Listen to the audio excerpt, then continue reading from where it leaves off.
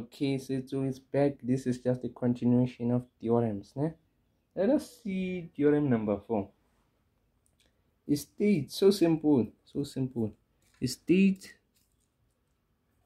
an arc subtends equal angles at circumference. See, there is no need to know the proof, but I'm going to do it anyway. Let's say if I have a diagram like this. I have a diagram like this. See, let's say with a center somewhere here. See, we have A, B, C, D.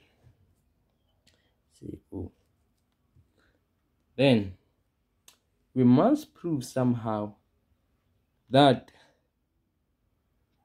B and C are equal, or A together with D are equal. You see, we have arc A till D. They subtend B and C, and those angles should be equal. And also we have arc BC, which subtends A together with E. You see? Then we must, let me just write the requirement. We have A, B, C, D. Those are your points on your circumference. And we also have what? O, the center O.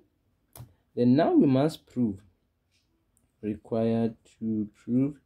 must prove that angle B is equals to angle C, or somehow angle A is equals to angle D.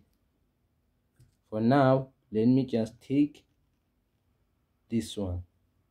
You see? Let me just take this one. Then how are we going to prove this theorem? Firstly, let us do some construction. For us, we are going to join this one together with this one. We join AO and DO. See? So simple. Then immediately after joining this one, look carefully. Do you see this theorem? We have O, A, D together with B. You still remember this theorem? Theorem number 2, the angle at center. You see? Which is angle at center is twice the angle at circumference. Then we are going to say, let me say A, O, D, AOD is equals to angle B, raising angle at center, equals to 2 times angle at circumference. See, we also have the same one again, that the angle at center is twice angle C, somewhere there. You see, same. AOD is equals to angle C. Say the angle at center is equals to 2 times the angle at circumference. B and C, they're both equals to AOD. They are both equal to AOD. Then we can equate both of them because they are both equals to AOD. You see? Let us equate B together with angle C. Why? Because both they are equals to AOD.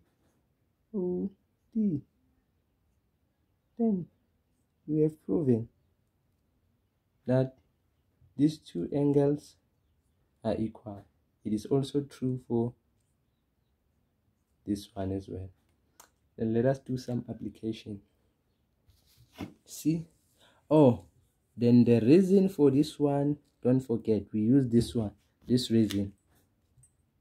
Angles in same segment. Angles in the same segment. Then let me give you a diagram. A simple diagram. If let's say I have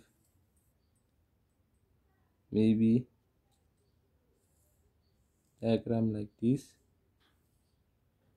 Say we have A, B, C, D. Then I give you 20 here.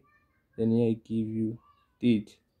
Then I ask you to find angle C as well as angle B. See? Check. Do you see arc CD? It subtends A and B. That means angle A going to be equals to angle B. Your reason, angle in same segment. Then now our angle B is going to be 20. You do the same. Now arc, do you see this arc? AB subtends C, also subtends D. Then angle D will be equals to angle C. Same reason, angles in the same segment.